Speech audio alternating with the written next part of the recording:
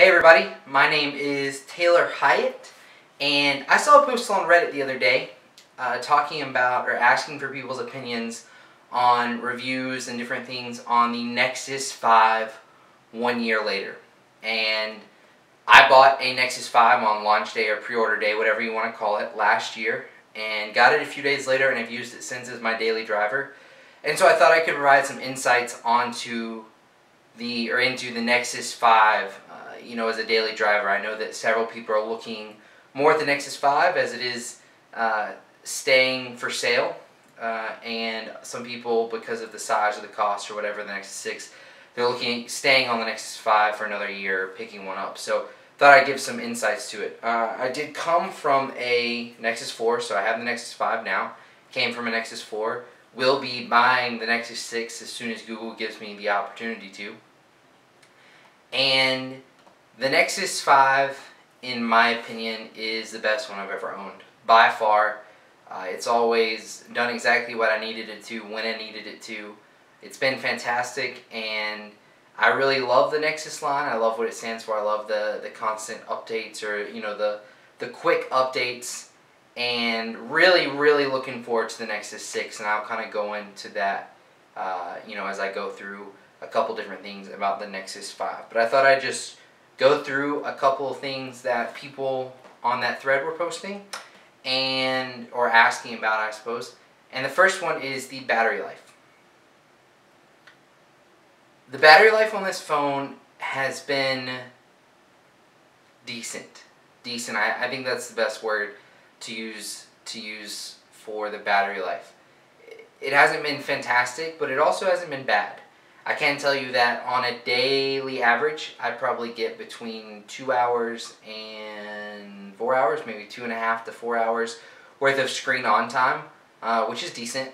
It's not anything like the new Note 4 where I'm seeing, people posting 6-7 hours of screen on time, which is awesome. But the Nexus 5 battery life has been okay for me. I do have wireless chargers everywhere. I take advantage of the wireless charging, and so when I'm sitting at my desk at work, or I come home and I'm sitting in my living room, or I'm wherever, I have wireless chargers everywhere, and so I can just sit my phone under the wireless charger, and then when I'm ready to go or I need to go do something, I just pick it right back up. And so for me, battery life has never been an issue because of that. I even have a wireless charger in my car, and so it's always been very convenient for me to just top off every now and then. Just whenever I'm sitting down, I just lay my phone down and it charges. So that's always been really convenient for me as far as battery life goes. The next thing that I wanted to comment on was the screen. So it is a 5-inch, or right there at it, 5-inch 1080p screen, and I love it. I think the saturation is great. I think the colors are great and natural. I think they're very close to real life colors, and I think the videos look great. I think the games look great. I think the pictures look great. You can see this video, even the animations and the video in that game, in my opinion, are fantastic. Obviously, it's not a Quad HD screen like on the Note 4 or the Nexus 6, but it's a fantastic phone. You also have to realize that this screen and this phone are a year old, so obviously they're not going to match up with, the latest and greatest, but I think the screen is great. The screen has not let me down at all. It's always been super clear, super crisp for me, and so if that's an issue at all for you, the 5-inch screen, 5-inch 1080p screen on the Nexus 5, in my opinion, is great.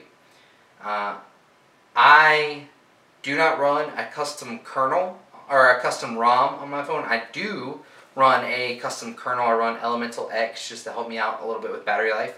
And then I also do run Expose, so I used a few different Expose modules, such as Gravity Box Expose module, and I also use Greenify to help me once again with battery life. And with Expose and Elemental X, it pretty much gives me everything I would want out of a custom ROM. On my Nexus 4 previously, I did try some custom ROMs, that kind of thing, and if that's what you want to do, then that's what you want to do. It's actually really easy to do on a Nexus 5, in my opinion. But I just never got the, wanting to do it because everything worked on my phone great. It's always been extremely snappy. Obviously, being a Nexus phone, I've always gotten the updates very quickly. And I can't really remember a time when I've gotten a forced restart or a forced reboot or the phone is frozen. Things like that don't really happen to me on a daily basis or a weekly basis even. My phone has always run extremely well, and I like it that way. Once again, I love the Nexus 5, highly recommend it to anybody. The next thing I wanted to comment on was the camera. Now, I'm going to say the same thing about the camera that I said about the battery. It's decent.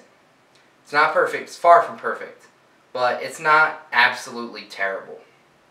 Now, I am not a big picture taking guy, so that may have something to do with it. I do have a Nikon D3300 that I like to take pictures with. In fact, I'm filming this right now on it. But I only really take pictures on my phone if there's something really, really cool. Or I'm at a baseball game and I think the scenery looks really neat. Or I see a cool sunset and I want to take a picture of the scenery. Or even a picture of a car, and you'll notice that this car is in a low light situation. It was early in the morning outside of a Harris Teeter and saw a car, so I took a picture of it, and I think that picture looks great. In fact, I think that picture cropped a little bit. It was actually my home screen on my Nexus 5 for a while. But I've always liked the camera. I think the camera works fine for me. If you're a big picture taker, I don't think it compares to something like the Note 4 that has optical image stabilization, but it's also a brand new phone.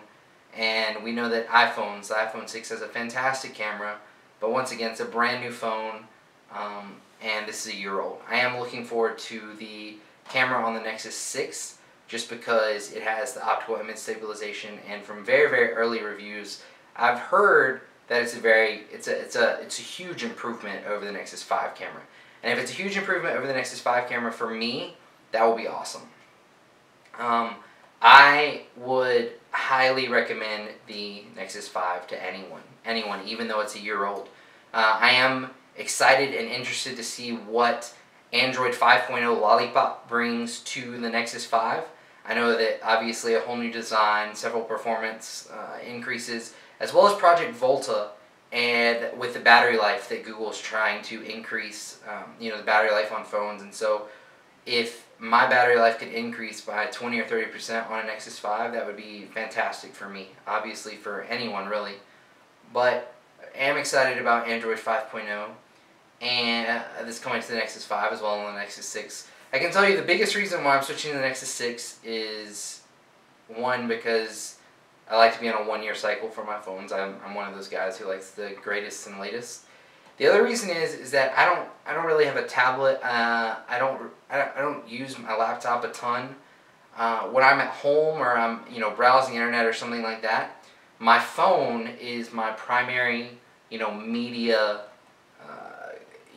device that I use. And so having a larger screen, what's going to be like what's on the Nexus 6, that 6-inch Quad HD screen, I am really, really happy about that. I'm really excited about that because I use my phone just to browse the internet, just to look at different things. I even use it a little bit at work for Excel spreadsheets and that kind of thing. And with a bigger phone, I'm really excited about the possibilities that I can do with that. So those are my opinions on the Nexus 5. If you have any questions or comments, feel free to comment below. But be on the lookout for Android 5.0 Lollipop. It should be coming out soon. There have been previews out for a while. In fact, MKBHD just put out a video with his top 5 features of Android 5.0 Lollipop. I can link that below as well. But really excited about the Nexus 5. Really glad that I had the Nexus 5 for the past year. But obviously looking forward to the Nexus 6.